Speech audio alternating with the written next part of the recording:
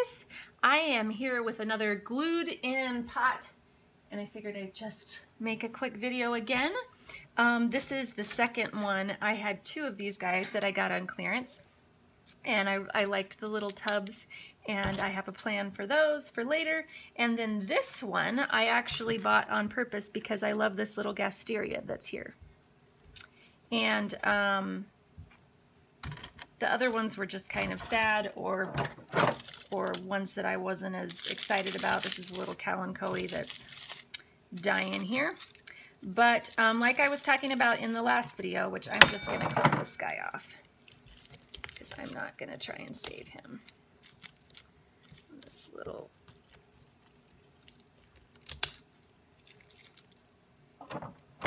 Alright, but as I was talking about in the other video, a lot of these pots, they glue the rocks in, and it can be really frustrating. So I always start from the edges, and a butter knife works really well for me. You can use whatever works for you, but prying them loose a little bit, and if there's an area in your pot where, like mine here, a plant died, and so there's a hole where you can kind of get in between the rocks, that can be helpful sometimes. But usually starting from the edge and prying up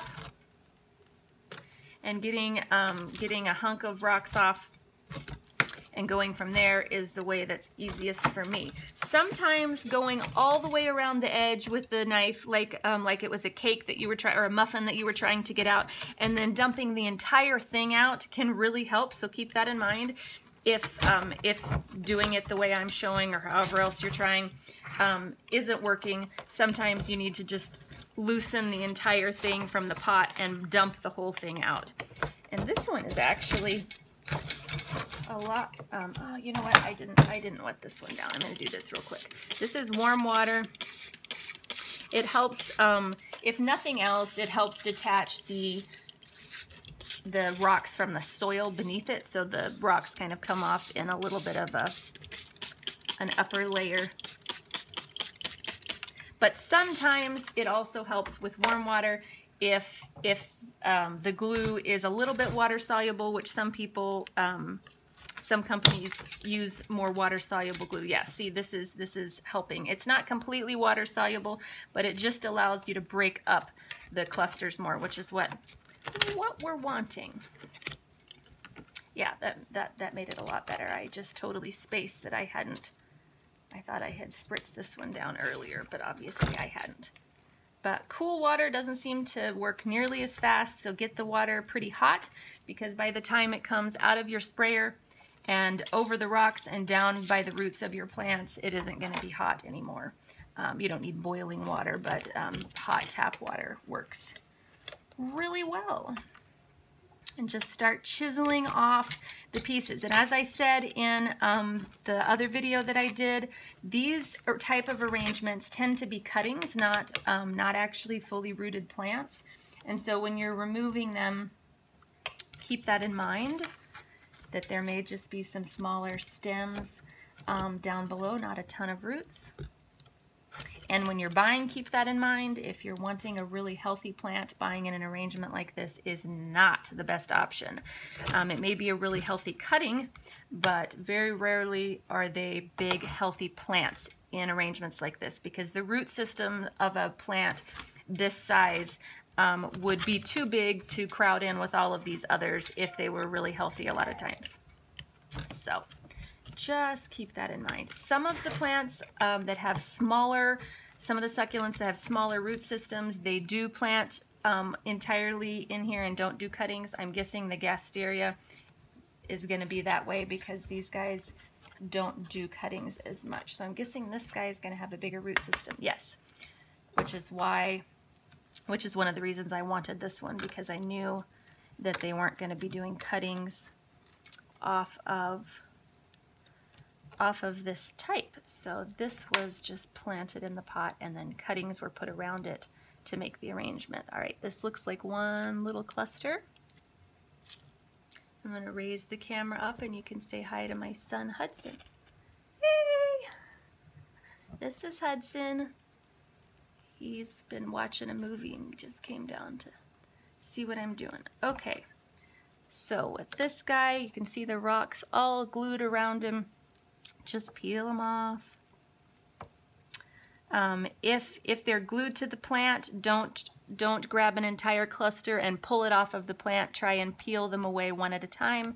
It'll give you a lot better chance of not damaging your plant when you get to the rocks that are actually glued. So here's a rock that's actually glued to the plant.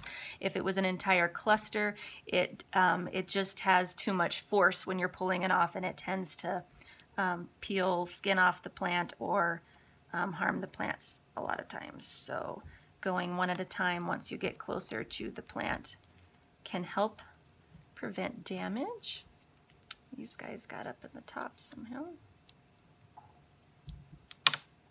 And you can use your butter knife to pry. Just gonna remove that whole clump of dirt.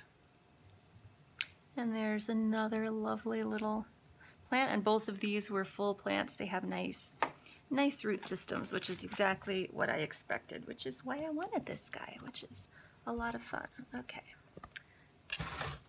let's get this last little jade of some variety. Not sure which variety exactly this is. It's kind of sad. I want to say it's like an ogre ear or something like that. There's so many common names that jade aren't really my jam. And so I am not very adept at just spouting off their names by sight. And I'm just gonna save this guy. It looks like some type of probably sedum, and I'm just gonna poke him in my starting tray, because why not?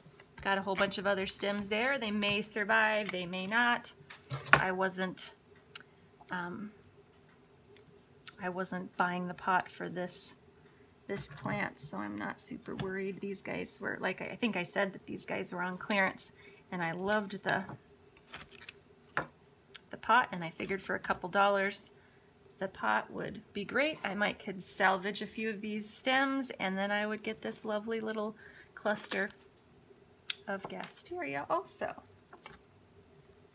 But I do love just traditional jade, the really old plants where they get the trunks that look like trees. Those are just to die for. I adore old jades. I just don't have a ton of patience for growing them into old plants. One day I'm gonna find an old one at an estate sale again or something and have one. This leaf was broken quite a while ago, it looks like. It was deformed and sunburned anyways, so I'm just going to remove that one.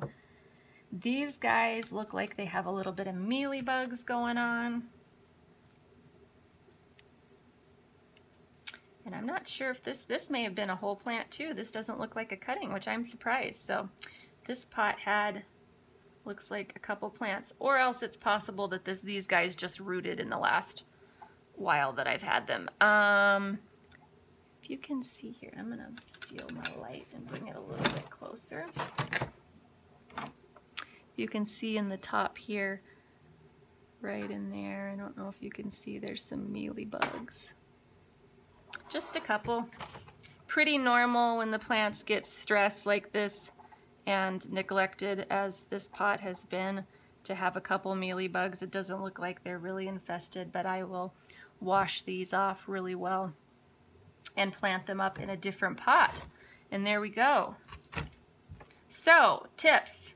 Warm water on the top of the rocks before you start chiseling. It really, really makes a big difference. It doesn't dissolve. You can't just spray and hope that the rocks will just all crumble and it'll just completely dissolve. You'll still have to work at it a bit, but it really, really helps getting them out. So spray the top with hot water and chisel away. And keep in mind that prying from the edges will help more than prying from directly close to the stem, because you're a lot more likely to damage the plant. So try and loosen from around the edges and move inward rather than the opposite direction. Alrighty, these guys are going to go get hosed off and sprayed down with some alcohol to make sure that there are no mealies hiding down inside of, these type of leaves. They can get down inside here, which is not what we want. So I'm going to go give this guy a bath. I hope you guys are having a fantastic day and happy growing.